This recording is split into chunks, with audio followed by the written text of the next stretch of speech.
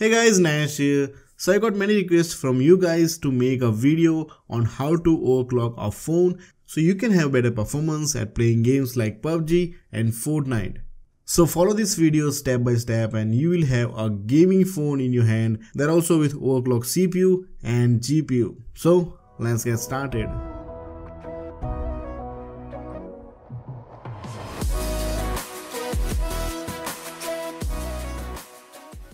So in this video I'm going to use my OnePlus 6 which has a custom ROM installed called Havoc OS, but don't worry if you don't have custom ROM, you can do this on your stock ROM also.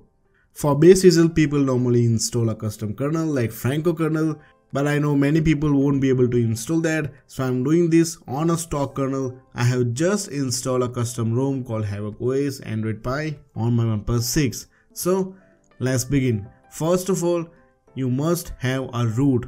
For that you will need to install Magis Manager, and if you don't know how to do that, you can watch a video in I button. So if you're new in this and if you don't know what you're doing, then I would highly recommend you to take a full backup of your phone in case anything goes wrong. So once you have Magis installed in your phone, go to Play Store and install this app called Kernel Auditor. And then open Kernel Auditor, and here you can see all your CPU details one by one. Here you can see all the cores. As you can see, I have 8 cores in my OnePlus 6. So swipe right and go to CPU. In that you will find CPU maximum frequency. Now depending on your phone, it will be set to different frequencies. For OnePlus 6 is set to 2.5 GHz. So just tap on that and select the maximum frequency you can find. Here I found 2.8 GHz. It means I'm overclocking my CPU from 2.5 GHz to 2.8 GHz. And then you will find this CPU governor here. Tap on that and select performance. Now make sure you enable this apply on boot here. Now swipe right again and go to GPU.